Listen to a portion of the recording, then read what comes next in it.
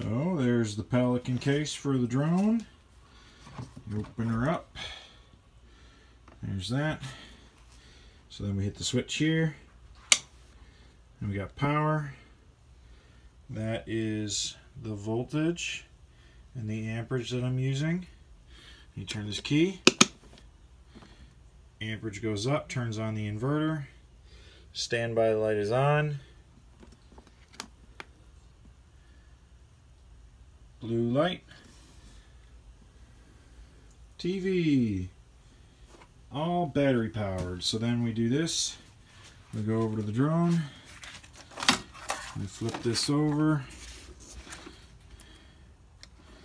And connect to power. I can do it with one hand. Whoa! Just let the smoke out.